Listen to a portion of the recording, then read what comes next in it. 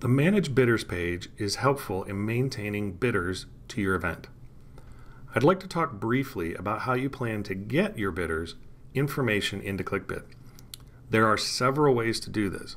First, you can upload your bidders from the software settings Manage Bidders page using our template. Second, you can let bidders register themselves from the landing page. Third, you can use our ticket page to capture guests and then have them converted to bidders. It's important to note that we do not recommend using more than one method. This can cause overlap in how bidders are added to your account. While nothing will break, it can add some confusion. If you are uploading bidders, scroll down to the bottom of the Software Settings Manage Bidders page and click Download to download our Excel template. While the bidder's name is the only requirement to upload the template, it is very important to have more information, including a phone or an email. If you are not using a column, simply leave it blank. Be sure not to remove or rename any columns. If you are allowing self-registration from the landing page, copy your landing page URL found under the Important Links section of your homepage and send this out to your guests by email, social media, or other messaging platform. Let your donors sign themselves up and start bidding.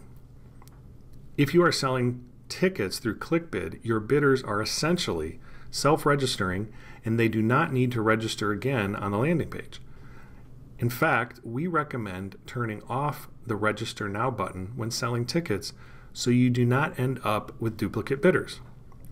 A note, if you are selling tickets outside of ClickBid, you may want to use our template to quickly upload all of your bidder information at one time right before you open your auction. By default, we list bidders in a grid layout that you can search. Searching can be done globally or within a specific column and even sorted ascending or descending. Bidders are automatically assigned bidder numbers starting at 100.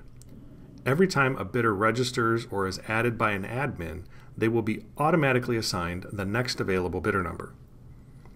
Tables are used to group bidders together. Typically, this is for in-person seated events.